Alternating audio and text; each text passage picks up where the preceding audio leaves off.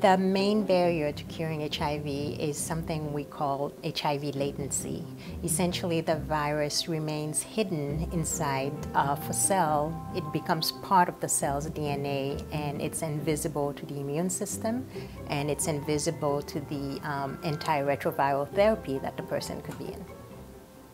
The virus hides in different tissues throughout the body. It's been found in the lymph nodes, in the intestines, and in the brain. The virus is hidden, and when a person stops taking his or her medication, it quickly multiplies and spread in different tissues throughout the body. And therefore, that is one of the reasons HIV is so difficult to cure.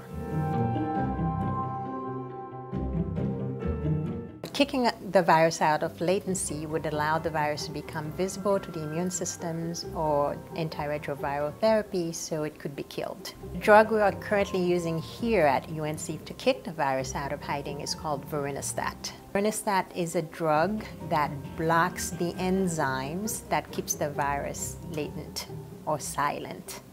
I'm hopeful that we'll be able to find a cure within the next 10 to 15 years. It may not be a sterilizing cure, but hopefully a functional cure.